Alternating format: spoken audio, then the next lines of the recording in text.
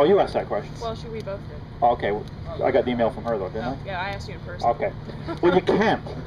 You cannot do that. This one is a cultivar called Royal White, so it will be... Back the warm way.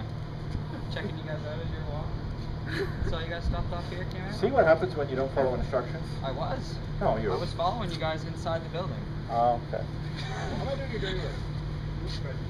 Anyhow, this is a cultivar called Royal White. There's another cultivar called Alba, and you cannot tell the difference until they're in flower. Some of them you can. There's heart of gold because the leaves are somewhat gold color instead of the typical green. So you can see this cultivar here called Royal White. You cannot tell until it flowers. So this won't be on our test, right?